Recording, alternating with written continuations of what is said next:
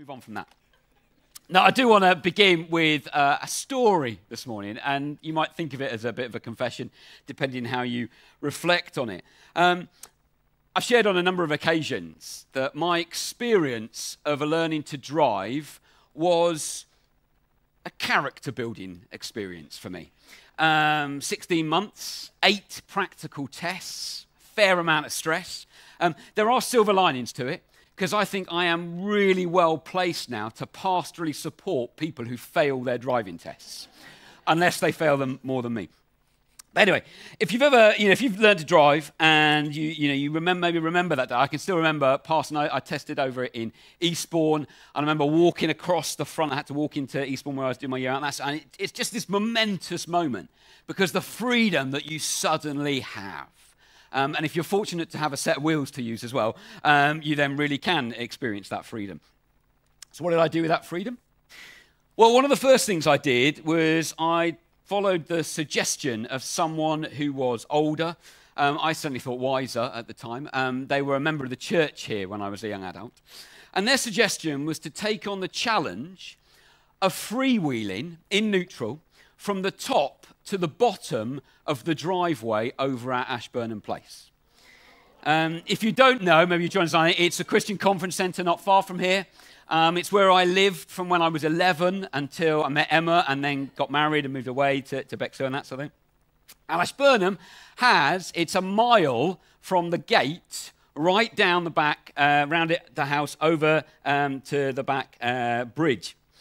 Let's just be clear at the very beginning of this story. I'm not advocating this or advising it in any way, shape or form. It would be very irresponsible. But if you are interested, the aim of it, is you go through the gates, obviously having carefully turned off the main road. And there's a flat bit of road that you've got to still drive along, that sort of thing. And then you go over this first speed bump. And it's at that point that you kind of take your foot off the accelerator, push the clutch in, and you seek to coast down as far as you can before your car comes to a stop. It's not as straightforward as you might think. You've obviously got the potential of oncoming traffic at points. If that does happen, that means it's null and void and you've got to stop because that's obviously the safe thing to do. But you've also got the main corner to contend with. Apparently, you get up quite a bit of speed, more than you think, before you get to that corner. You've then got another speed bump a bit further down, at which point you've got to kind of pray forgiveness from the bottom of your car as you take that. The bridge is fairly straightforward. It's a nice bridge. Obviously, you've got the slight challenge that there may be vehicles coming the other way that you may not have seen because of the bridge and the bump and that sort of thing. But once you're over that, it's then all down to momentum and whether you'll make it round past the West Garden over a further bump before the final hill. And again, gravity takes does its thing. And hopefully, a bit more speed, you make it into the main car park. If you do it on the right sort of occasion, the car park's fairly empty, and you can then just pull in, and you don't even have to adjust your vehicle or anything like that sort of stuff. Now, I don't know if you've ever found yourself doing that. I'm not going to ask for a show of hands this morning. Or maybe just that whole thing when you just kind of coast in your vehicle. When you just push the clutch in and, the engine revs drop and you're freewheeling. Maybe you do it as a bit of a money-saving mind thing in your head, whether it is or not, I don't know. Perhaps, though, you have probably found yourself doing it, maybe when you're waiting at traffic lights. If you live in Battle, that's a regular occurrence. But you find yourself waiting in traffic, and rather than start, put the engine into gear and that sort of stuff, you just, your foot's clutch is still in, you just let the brake off, and you slowly ease forward while you're waiting for your turn, and then to finally move forward. The car may physically not be in neutral, but it's not in gear, and so you're effectively, just coasting, whether it's a long distance or maybe just a short one. Now, the problem is there's two things in this moment that one needs to take into account, however long you're kind of desiring to freewheel and coast for. The first is if we stay in neutral and if we simply coast, at some point we will slow down and stop. At some point, the hill will end and the vehicle will come to be stationary. It will cease to move. The other, potentially slightly more problematic thing that will take effect is we actually lose control. Now, on the whole, we don't when we do it, because if, you've got your foot over the brake and you're looking at your surroundings and all this sort of thing, and if any point you need to, you can, release the clutch and the engine will kind of hopefully stutter at the right speed and all those sorts of things, and you'll continue on your way. But the truth of the matter is, if we freewheel, if we, coast, if we sit in neutral, call it whatever you will, ultimately we'll get nowhere. And whether we choose to believe it or not, we're lessening the control we have in terms of where we're going to end up. And I think the same is true when it comes to our faith. When it comes to the lives of disciples, when we think about what it means to follow Jesus. Coasting in neutral will ultimately get us nowhere. And actually, I think it comes with that warning, because actually it's quite dangerous, because at that point we're no longer in control of where we're heading. I want to turn to the Bible and the book of Esther. I'm going to read from chapter 4, the 14 verses in Esther chapter 4. I encourage you to turn to it, open it up, follow along as we read. Maybe a passage you're very familiar with, maybe you've never heard this or reflected on it before, but starting at verse 1. When Mordecai learned of all that had been done, he tore his clothes, put on sackcloth and ashes, and went out into the city, wailing loudly and bitterly. But he went only as far as the king's gate, because no one clothed in sackcloth was allowed to enter it. In every province to which the edict and order of the king came, there was great mourning among the Jews, with fasting, weeping, and wailing. Many lay in sackcloth and ashes. When Esther's eunuchs and family attendants came and told her about Mordecai, she was in great distress. She sent clothes for him to put on instead of his sackcloth, but he would not accept. Then Esther summoned Hathach, one of the king's eunuchs, designed to attend her, and ordered him to find out what was troubling Mordecai and why. So Hathach went out to Mordecai in the open square of the city in the front of the king's gate. Mordecai told him everything that had happened to him, including the exact amount of money Haman had promised to pay into the royal treasury for the destruction of the Jews. He also gave him a copy of the text of the edict for their annihilation, which had been published in Susa, to show to Esther and to explain to her. And he told him to instruct her to go into the king's presence, to beg for mercy and plead with him for her people. Hathach went back and reported to Esther what Mordecai had said. And she instructed him to say to Mordecai, all the king's officials and the people of the royal provinces know that for any man or woman who approaches the king in the inner court without being summoned, the king has but one law. They are to be put to death unless the king extends the gold scepter to them and spares their lives. But 30 days have passed since I was called to the king. When Esther's words were reported to Mordecai, he sent back this answer. Do not think that because you are in the king's house, you alone of all the Jews will escape. For if you remain silent at this time, relief and deliverance for the Jews will arise from another place. But you and your father's family will perish. And who knows, but that you have come to your royal position for such a time as this. Then Esther sent this reply to Mordecai. Go gather together all the Jews who are in Susa and fast for me. Do not eat or drink for 3 days, night or day. I and my attendants will fast as you do. When this is done, I will go to the king, even though it is against the law. And if I perish, I perish. So Mordecai went away and carried out all of Esther's instructions. It's a little bit of background to this book. The unknown author of the book of Esther was most likely a Jew, someone who was familiar with the royal Persian court. The book is named after the heroine of the story.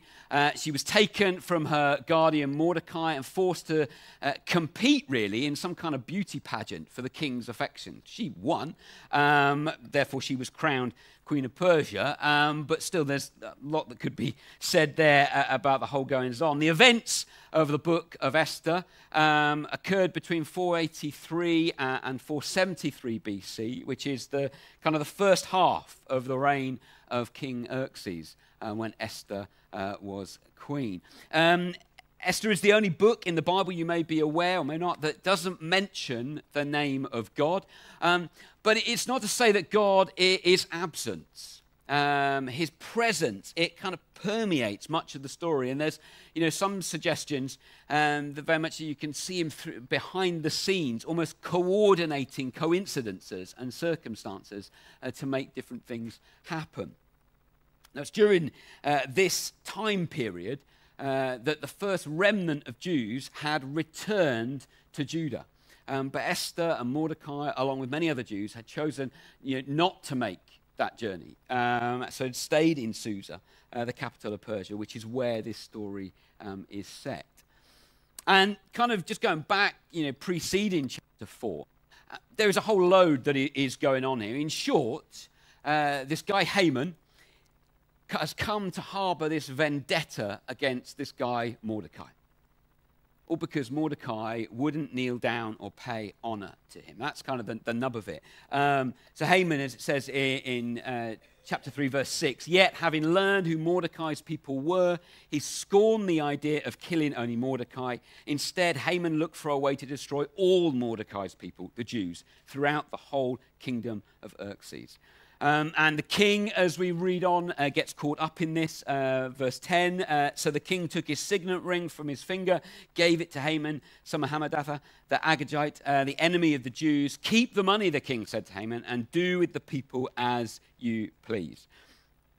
So then in verse 13, dispatches were sent by couriers to all the king's provinces from the order to destroy, kill, and annihilate all the Jews, young and old, women and children, on a single day, the 13th day of the 12th month, the month of Adar, and to plunder their goods. So that's the moment that we've kind of arrived at as we read this passage in chapter 4. And Mordecai basically asks Esther to go to the king and beg him for mercy for the Jews, for her people, for Mordecai's people. It's thought there were maybe 15 million Jews scattered throughout the Persian Empire at this point. And because of Haman's hostility and potentially the king's stupidity, depending which way you look at it, all of them were going to die unless they left the kingdom. That's kind of the scenario here. Yet for all the direness of this situation, Esther's reply is one of, well, hold on a second, though. I can't just go to the king. Yes, I'm the queen, but unless you're invited, the likelihood is that you'll be put to death. And just so you fill you in on the picture, the king's not asked me to come to him for like a month. So kind of read between the lines here. I'm not necessarily, the most favored person at the moment. He's not eager to see me. There's no guarantee that if I show up, I'm going to be, allowed to stay. And actually, it's therefore not going to look that great for me. And it may be easy to read Esther's response and to kind of think, well, basically she's looking out for her own skin, isn't she? Which is kind of a human response. We might not think there's anything wrong in that. William Wiersbe, the commentator, he writes this. He says, I don't think this is an excuse on Esther's part, but rather a plea that Mordecai give her some guidance. He knew palace protocol and he was in touch with what was going on. She was isolated in the harem and unable of devising the kind of strategy needed to solve the problem. He goes on to suggest that he thinks that actually Mordecai has misinterpreted Esther's message, and that actually if they'd have met and had this conversation face to face, he would have grasped what she was trying to get across and wouldn't have judged her the way he did. It's interesting, another theologian, John Goldingay, he writes this though. He says, Esther's hesitation and fear make her faith and courage even more remarkable and the more real to us. He says she is not a superhero with special powers, but an abused girl put in a horrible position because of what she is, a beautiful woman. And I think there's something just to consider as an aside here, because Goldingay goes on to further suggest, he says, Esther illustrates the way that courage and faith are not incompatible with fear and hesitation. Indeed, they come into their own in the context of fear and hesitation. If there is none of these latter, who needs faith or courage? Actually, there's that great challenge there of actually how, what does it mean to step out and find ourselves maybe in places that are challenging. And actually, it's as we do that we can then cry out to God for all his support that he promises. Mordecai, though, he sends back his answer, though. He says, do not think that because you are in the king's house, you alone of all the Jews will escape. For if you remain silent at this time, relief and deliverance for the Jews will arise from another place, but you and your father's family will perish. And who knows that you have come to your royal position for such a time as this? In other words, he's saying to Esther, you being in the palace, that's not necessarily an accident. Who knows that, but you have come to a royal position for such a time as this. Mordecai didn't say God had put her there, but that's kind of what the statement is actually suggesting. And therefore, he's saying, if God has brought you to this place, to this position, then there's obviously a purpose in mind. And Mordecai clearly believes that purpose is one of interceding for her people. As I was asking God what I felt he wanted me to share today, I really felt this passage kind of just come to the fore, and I just couldn't kind of get away from it. I don't know if you're thinking of what God's maybe putting something in, like Emma said earlier, maybe he gives you a word or something. I don't know about you, but sometimes you then kind of go, is that just me, or is that really God? And this passage just keep coming back to me, and I felt the message that God wanted me to share this morning comes from verse 14. And to bring a similar challenge in that who knows, but that you have come to wherever you find yourself for such a time as this. That's you, that's me, that's us here now. That actually God has placed you wherever you find yourselves or wherever he wants you to be for such a time as this. Not by accident, not just to pass time, but for a purpose. I want to show a short film clip. It comes from the film Le Mans 66. It follows the story of American car designer Carroll Shelby and British driver Ken Miles, and their battle when they sought to build a revolutionary race car for Ford in order to beat Ferrari at the Le Mans race in 1966. The Ferrari had been dominant, and in this clip, Shelby offers Henry Ford II the opportunity to go for a ride in the car that his company has spent millions making for that very purpose. I started pointing out the danger that comes when we coast or when we freewheel. But more so the danger that I believe there is if that's true of our faith, and that's true of us as disciples, as those following Jesus. The thing is, on the flip side, the power and the potential of when we're in gear and when we're moving forward and we're purposeful in our actions as we seek to follow God's call on our lives is like nothing else. Let's take a look at this.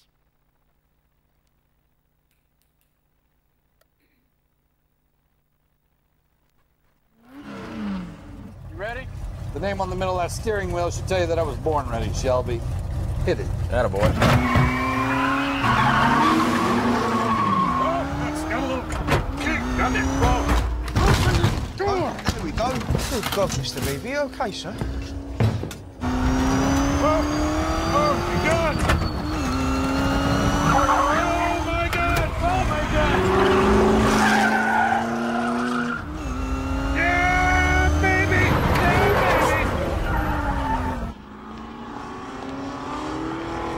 baby. It's about right now the uninitiated have a tendency to soil themselves.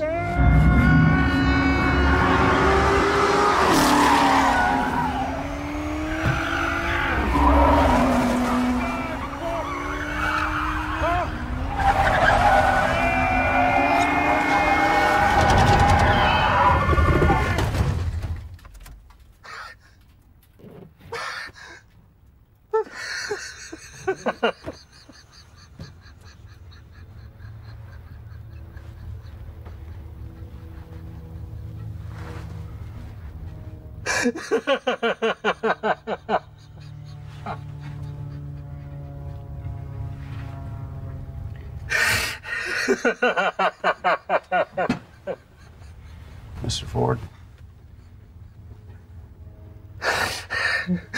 You okay? Mr. Ford? You all right? I had no idea. I had no idea. I wish my daddy, he were alive to see this. To feel this. The question I believe that I need to ask, although I'm genuinely not sure I actually want to, is will we serve God wherever that may take us, whatever the cost? Will we hear those words, for such a time as this, and respond, okay, God, you lead the way? I said I'm not sure about whether I want to ask that, and that's because as I was preparing and praying, I really felt God say, if we take hold of this, if we truly recognize what he has ahead of us and refuse to coast no longer, then it is actually really going to cost us as a church. I think it's going to cost us because gifted people are going to move on because God's going to lead them elsewhere. He's going to train them up and prepare them. And actually, our human instinct and reaction will be we want to keep things the way they are.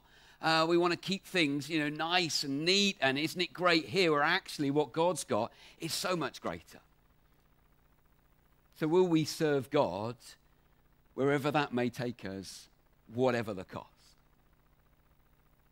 Emma comes to finish her ministerial training this summer. I want to ask the question, who is God calling to explore ministry? We've had the election of deacons at the end of last year. I want to ask the question, who is God raising up now for leadership in 2, 4, or whatever many years' time? We have a legacy of supporting world mission in this church. We've heard about it this morning in terms of the connection with Claire. We've got the Mahons next week and various other things. When was the last time as a church we sent someone, we commissioned someone called by God to go on short or long-term mission? And I'm not talking about the summer trips that we do, which are brilliant. I'm talking about someone saying, actually, God is leading them, and as a church, we want to support them and bless them and send them out. Do we coast on the history and the legacy of what has gone before, or are we looking to God for what he has ahead of us? Or do we think, well, it's someone else who's going to respond to what God is saying? Or are we actually seriously saying, okay, God, how are you going to call me? How are you going to guide me? And how can I respond to what you're saying? And maybe this is just me speaking, not God, so there's that slight caveat here, but I wonder whether there's some here today who don't want to ask that question, because actually asking that question and responding to what God says seriously is going to mean you need to invest in future generations in spite of your own personal interests. Because it will mean asking that question, how can I shape the church for 10, 20, 30, 40, 50 years' time, which I'm not going to be a part of? For others, I think it will mean actually saying, looking, where has God actually led you to? And owning, actually, who are those people that God is calling you to get to know, to befriend, to stand alongside? What is it that you're in the midst of it? And actually, you just need to respond and say, okay, God, for such a time as this, and we open our eyes to the reality of where we find ourselves. For others, I wonder whether it means actually being willing to reach a hand out rather than point a finger at people that we see. I do it. You walk around the town, you see people, and you think, sort your life out, or why are you always in the pub or whatever, and actually go, well, maybe I need to be in that place with them. Maybe I need to actually find out why they're always there. or why they're doing what they're doing. It's asking that question, God, what is it you're saying? And being willing to respond. You know, will we serve God as a church and as individuals, wherever that may take us, whatever the cost? Are we willing to go? Let me pray.